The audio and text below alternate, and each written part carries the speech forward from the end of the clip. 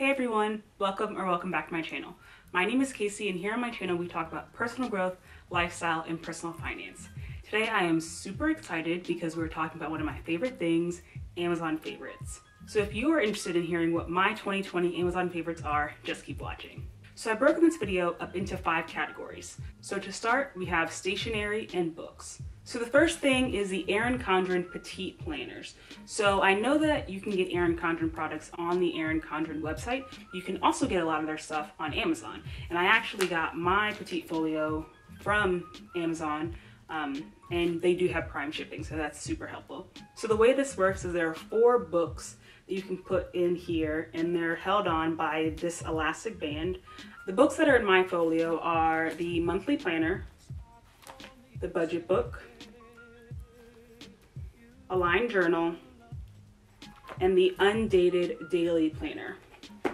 So this has been my planning system for 2020 and I really liked it. Next year I'm going to move into something a little bit bigger, but this was actually perfect for 2020 because it's smaller than I would have normally liked, but it was kind of perfect because not a lot went on in 2020, so this was perfect size for all my stuff. Next we have the Papermate Inkjoy pens, and these are in the 0.7. This is actually my first year trying these, and I don't know why it took me so long to try them because they're great, and everyone's told me they're great, but for some reason I just never tried them out. But I've tried them out, they're great, and I'll probably get another pack, the colorful pack, in 2021. Next we have mild liners. So I have a pack of 10, and mild liners are just highlighters, so I really like them. I want to get more of them for the coming year, but yeah, mild liners have been one of my favorites this year. Now moving into books, the first book that I'm going to talk about is Untamed by Glennon Doyle. This is probably the standout book for me for 2020. I love this book and I recommend it to literally anyone. The premise of the book is that as children, a lot of women were taught to be tame. So to, keep the peace, don't say anything, outlandish, don't look crazy, make sure you look nice. All those things that are kind of like societal standards that have been placed upon women. And this book is partially about Glennon Doyle's untaming, but she also gives a lot of great tips on how you can unleash or untame yourself. So I love this book. If you're a people pleaser, if you feel held back by societal standards a lot, I really recommend this. Next we have Daring Greatly. So this is by Brene Brown, and this is all about vulnerability and shame. I first heard about Brene Brown through her Netflix special, which is great, but this kind of goes into more detail about what she talks about in the Netflix special. And she talks about how vulnerability is the birthplace of all the things that we want in life: creativity, innovation, love, belonging, all those things, and how we have to have the courage to be vulnerable in order to live fulfilled lives. So this book is really great. I'm not all the way through it, but like literally anything Brene Brown I love. Like her podcast is great. If you see her on, she did a couple Oprah shows in the past. I've watched all of those. So like literally she could write anything and I'd read it. So yeah, I recommend this book. And lastly for books is The Financial Diet so this is written by Chelsea Fagan and designed by Lauren Verhaeghe. Sorry if I said that wrong. But The Financial Diet actually is a really popular YouTube channel that I watch all the time. I'm subscribed to them and I watch their videos literally on a weekly basis. But a couple years ago, they came out with a book. And I really like this book because I love personal finance. If you didn't know, I talk about a lot of personal finance stuff on my channel. But a lot of the other personal finance books that I have are super specific on just personal finance. The things that I like about this book is that it kind of talks about how your finances work into your overall life, and then also just kind of like life basics and kind of adulting basics, if you could say. So the table of contents, there's 7 chapters, and the chapters are budget, investing, career, food, home, love, and action. So and I also really like how it's designed. So let me find a good page to show. So it's really interestingly designed. So it's got a lot of graphics, a lot of handwritten stuff, also a lot of illustrations that I love. She has a bunch of recipes in here that are just like kind of staple recipes, like Manny's Famous Fries in here. And it just is kind of like, It does talk about finances, but it's more of a holistic type of personal finance book, so I really enjoyed this. And this is something that a lot of my other finance books I don't go back and reference, and this one I do. So next we're moving into tech stuff. So the first thing is kind of like a 2-in-1. So it's my Apple pencils, both the pencil itself and then this grip that I have on it. So this year I got an iPad and an Apple pencil, and I've been loving it for taking notes, for just doodling and drawing. I also have been doing some hand lettering. So this has been one of my favorites. And I did get these both on Amazon, and they came in 2 days with no issues. So recommend getting this. Next we have this USB-C hub. So if you have one of the newer Macs, they only have these USB-C ports in their computers. So if you need anything like SD cards or regular USB, you have to get one of these adapters to connect to your computers. So this specific one has 3 USB ports, an SD, like a regular size SD port, and then a micro SD port. It also has an HDMI at this end. It's super basic. I like it because I like that it has this string. Some of the other ones just like stick in on the side, and I was worried I would like hit it while it was in my computer and it would break off, like the little attachment would break off. So I like that it has like a little wire. So the next thing I have is this power bank, so this portable power bank. I've had this for a couple years. It's by APPAREL, and I love it. Whenever I travel anywhere, I make sure that I charge this up and charge my phone. And then if I'm taking a bunch of photos or videos between my phone and this, my phone is able to last the entire day. So it's a lifesaver if you travel a lot and you use your phone a lot. So next is something that's great if you do a lot of solo travel. So this is a selfie stick and a tripod all in one. So the way it works is this is where you put your phone. So this is like has a spring on it, and this is the selfie stick portion of it. So it goes out way farther than this, but that's how that works.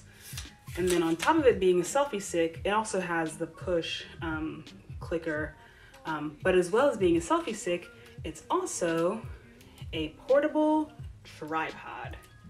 So this is a literal lifesaver if you do a lot of solo travel but don't want to ask other people to take photos of you, because you take a lot of photos because you don't like all the ones that you take. So I really recommend this. And then the best part about it is that the little clicker thing that you use for the selfie stick, it actually slides out and you can use it as like a clicker on your own. So last year I did a couple of trips. I went to Hawaii, I spent my birthday in Washington, DC by myself, and I brought this with me and I took a bunch of pictures, and people were not able to tell that I took them on my own, which was great. So yeah, love this. Super portable.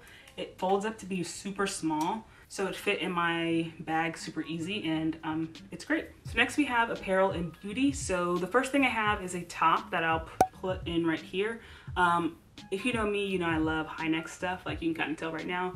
I like having like a turtleneck type of thing when it comes to tops and blouses. So I have this blouse that I actually wore in a couple videos ago that I really like, that I got from Amazon. And I really like that top, so I recommend it if you're in the market for some new blouses. Next is a scalp massager. So these are really great to use in the shower when you're washing your hair. Kind of self-explanatory, but love the scalp massager. Next we have the Revlon hair drying brush. So I'm not talking about the round brush. I'm talking about the paddle brush, which is more suited for African American hair and more curly, kinkier hair types.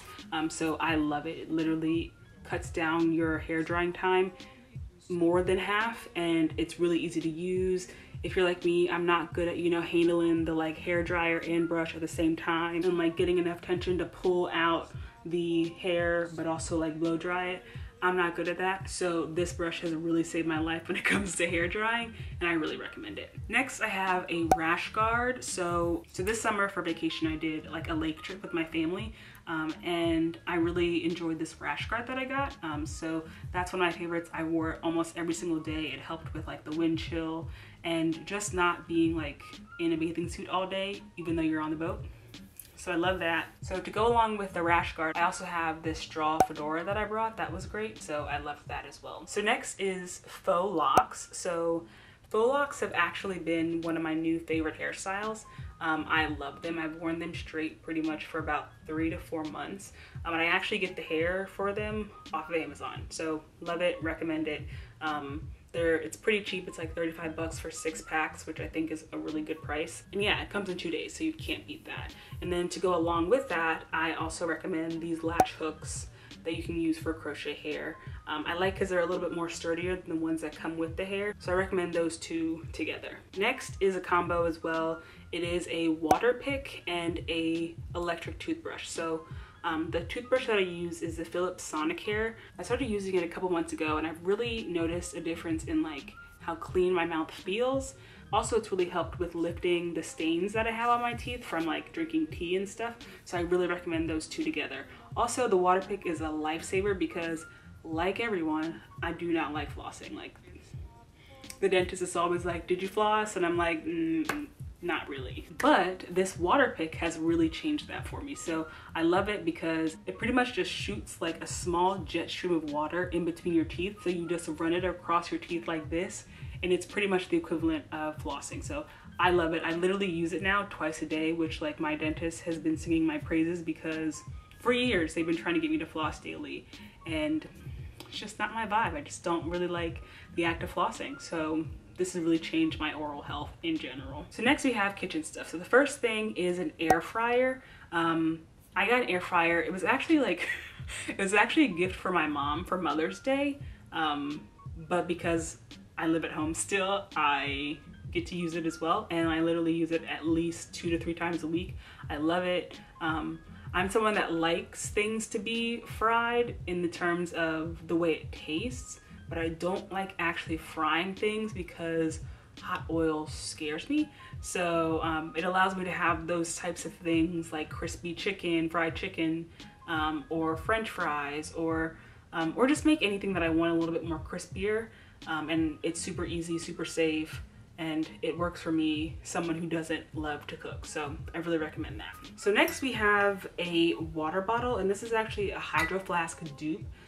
It's 32 ounces, I believe. It's white, and it also has a straw lid, which I love.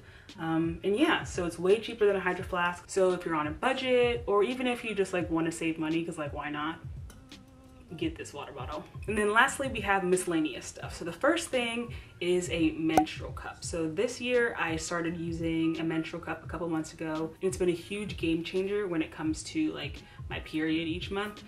So yeah, I use the Pixie cup. I really like it, and my budgeting side loves how I can stop paying for tampons every month and just spend, you know, 20 bucks on a cup that I can use for years. So really recommend using a menstrual cup if you aren't already. It's a great, you know, money saver. You can just buy one cup one time rather than buying tampons for the rest of your life, which is like depressing. So really recommend it. So next I have a wallet, and this has kind of become my like in-between wallet. So you know, like us girls, we have like a bunch of purses and stuff for like different occasions. I feel like I also have a bunch of wallets. So I have like, you know, the traditional large, like long, you know, clunky wallet that has a zipper that I feel like everyone has. I'll like put a graphic up so you can see what I'm talking about. I have that, but like on the daily, I don't really want to carry that around with me all the time because it's just big, one, and it also has a bunch of stuff that I don't need. And if I can bring less stuff out, why wouldn't I want to do that?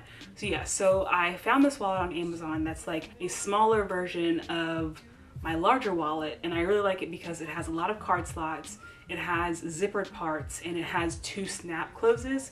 So it's super secure, super thin, and it fits in your bag super easy. And it's kind of become my new go-to everyday wallet if I need like my dental and vision card, or like a copy of my passport, stuff like that you should like keep a copy of, but like you don't technically need it every single day, every time you go out. So this wallet's been a lifesaver in kind of downsizing my wallet for everyday use. Next is a pair of blue light glasses, and this is actually like a proxy favorite. So I got my mom some blue light glasses that also are reading glasses, and she loves them. She wears them all the time. And the reason why I bought them for her is that she works on a computer all day, so she's looking at a screen all day. So I wanted the blue light features, but she also uses reading glasses a lot. So sorry if the angles change a little bit, my camera shut off. So my mom loves the blue light glasses, so therefore I really like the blue light glasses, and I recommend them for anyone that needs